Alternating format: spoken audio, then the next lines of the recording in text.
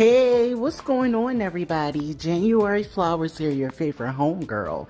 And if you're here, then you're ready for that Potomac reunion. The reunion is happening tomorrow, but I wanted to give it some pre-thoughts to the reunion, guys. I wanted to give my pre-thoughts on what I think should be discussed at the reunion. Now, do I know if that's going to be discussed? No, okay? We get ready to jump straight into it. Like the video, thumbs up the video, and consider subscribing. If you enjoy this kind of content, I'm bringing it to you on a daily. Now let's get straight into it. We're going to talk about every girl this season and what I'm expecting them to get into at the reunion.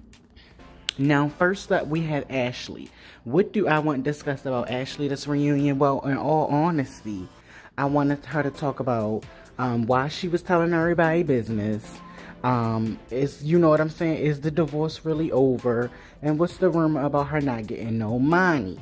Now, I also want them to bring up supposedly the colorism allegations between her and Candace as well. Now, will that happen? I don't know. But I'm just telling y'all my pre-thoughts. And I think that should be some of the focal points on Ashley. You look good, Ashley, but we got questions. So who next? Karen. I think we should definitely bring up how does she know the tea on ROBYN? What else do I really want to know about Karen this season? What's the beef with you and Sharice? Because if you and Sharice was beefing over the funeral, her coming to the funeral, why did you invite her? You see what I'm saying? Like, I really want to know what's the real issue. So hopefully that comes up. But other than that, I don't really have much to ask about Karen. Because basically that was her storyline, the Sharice situation, and then her knowing ROBYN tea. Other than that, she was just funny all season. That's all I got for you, Karen. That's all I got for you right now.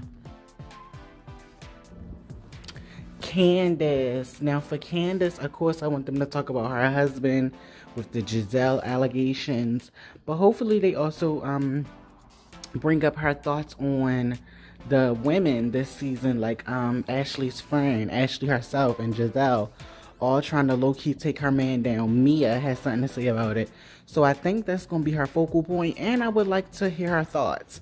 Yes, she has gone to Twitter, but now we can hear her vocal apparatus, and we can see what she's really going to bring to the party. Yes, I think they're going to jump into it, and yes, I think it's going to be her highlight of the reunion. I'll be shocked if anything else is her highlight. Wendy. What do I think Wendy's focus point was going to definitely the fight between her and Mia. If they bring up the colorism allegations, but definitely the fight between her and Mia. I don't really know what it could be outside of that. No shade to Wendy, but besides Mia and kind of the situation with her and ROBYN, which I don't even know how that's the situation. You know what I'm saying? Like, I'm not really sure what they could discuss with Wendy besides that Mia situation and possible colorism on cast. So I do want to see those focal points on Miss Wendy. Giselle, girl, what we want to know is why you want everybody business without spilling your own. I want to know, of course, they're going to hit her with the Chris allegations. But me personally, what do I want to know about Giselle this reunion? Girl, why you ain't hold ROBYN accountable? Why you let ROBYN get past all season long, airing out everybody's husband when her husband had a lot going on himself? How come you can air out these other ladies, but you can't hold a mirror on your homegirl? If it's really boiling down to a check, I mean, I feel like she would throw her homegirl under the table, but because they had other people to attack and target, they didn't. But let the boiling pot get down to Giselle and ROBYN. Giselle gonna throw ROBYN right under that bus, and I want them to bring it up. Why was you holding her secrets but no one else's? That's my homegirl. That's gonna be the answer, child. Hopefully, Andy grills her, but we know she's Andy's favorite, so y'all can hold y'all breath for that one. Mia. Yes, I hope they go into Mia versus Wendy, like what really went down. Did y'all link? Y'all still beefing? Obviously, but let's see. They're going to talk about her money allegations. Of course, they're going to talk about the health. Mia had a lot going on this season, no lie. I would be surprised if she doesn't carry this first part of the reunion. Because if Andy doesn't get to her first or whatever, I definitely think whatever part he gets to her on, that's going to carry a bulk part of the reunion because it was a bulk part of the show this season. So we'll see what Mia brings to the table. Me personally, I want to know if they're going to find out about the Peter allegations, because that was a big thing. Of course, her versus Wendy and stuff like that. But we'll see what's going on. And supposedly Giselle has been bucking up with her as well. Child, that ain't your friend, girl. That ain't your friend. But we'll see what they bring up. Alright, so of course ROBYN. I'm hoping that they discuss the Juan situation. I hope they discuss the blonde in Georgetown, her beef with not only Karen, Wendy. And why does she think she was better than? You know, like she felt like she could keep this off screen. Now, I understand the copping situation with her husband, because who wants to admit, you know, that? But the blonde in Georgetown, ROBYN, what's tea, sis? They better bring it up. I feel as though if they don't bring it up, then it's some favoritism. Now, word on the curb is Andy didn't bring it up. And he's going to do like a separate 30-minute interview with ROBYN, asking her the real questions. But I'm like, Andy, if you knew, well, maybe he didn't know all this. And now it's out in the blogs or whatever. He want to get his piece of the pie as well.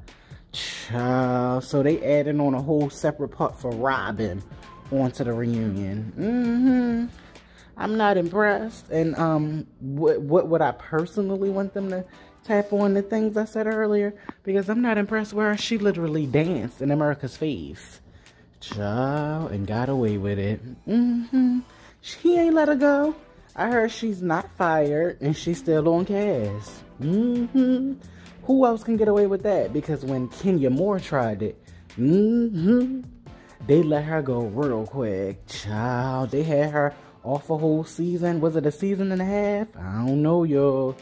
But some of us get a pass, while some of us got a kick in the ass. Y'all know what I mean? But let's see who next.